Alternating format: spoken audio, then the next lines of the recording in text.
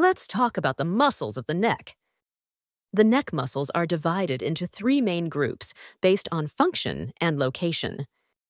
The anterior group includes superficial muscles, suprahyoid and infrahyoid muscles, and prevertebral muscles. Lateral group consists of the scalene muscles, which assist in neck movement and respiration.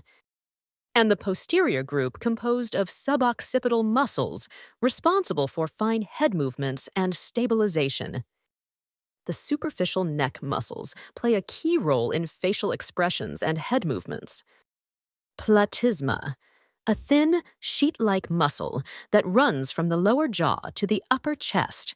It helps in facial expressions by tensing the skin of the neck and assists in depressing the mandible. Sternocleidomastoid, a prominent muscle extending from the sternum and clavicle to the mastoid process of the skull. It is responsible for head rotation, flexion, and lateral bending, allowing movements like turning the head and tilting it to the side.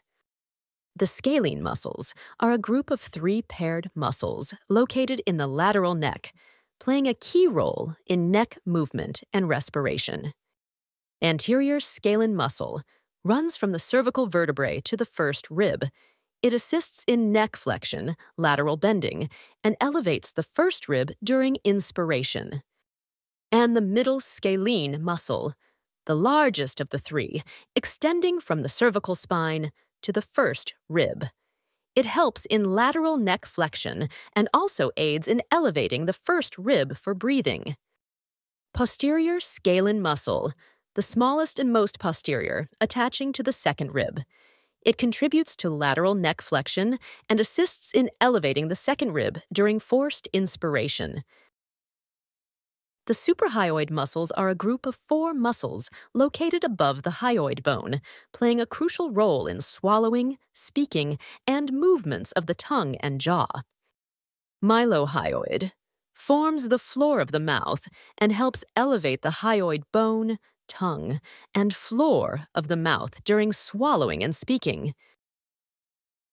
Digastric consists of two bellies, anterior and posterior, connected by an intermediate tendon. It assists in depressing the mandible and elevating the hyoid bone.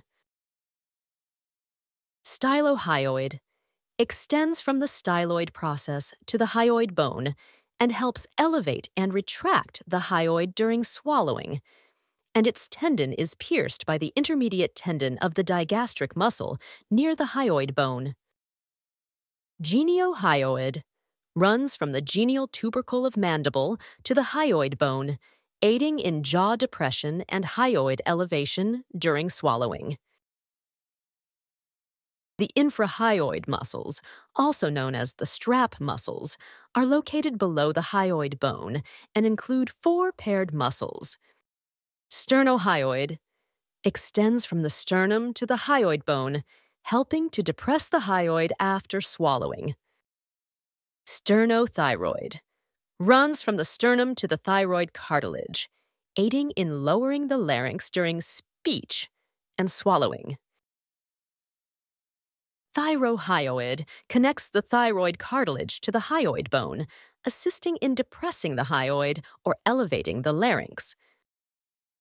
Omohyoid, a two-bellied muscle with an intermediate tendon stretching from the scapula to the hyoid, helping to depress and stabilize the hyoid. The prevertebral muscles are deep neck muscles located in front of the cervical spine. Longus capitis runs from the cervical vertebrae to the base of the skull, aiding in head flexion and stabilizing the neck.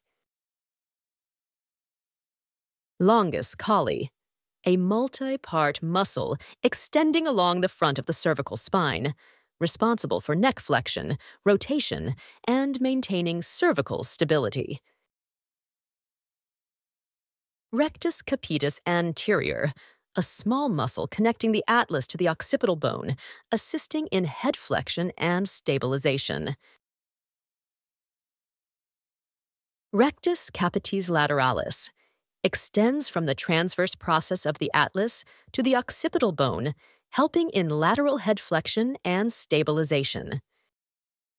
The suboccipital muscles are a small group of deep muscles located at the base of the skull.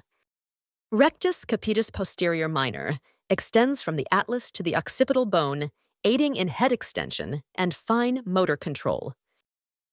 Rectus capitis posterior major runs from the second cervical vertebra, or axis, to the occipital bone, assisting in head extension and rotation. Obliquus capitis superior extends from the transverse process of the atlas to the occipital bone, contributing to head extension and lateral flexion. Obliques capitis inferior connects the spinous process of the axis to the transverse process of the atlas, playing a key role in head rotation. Thanks for watching.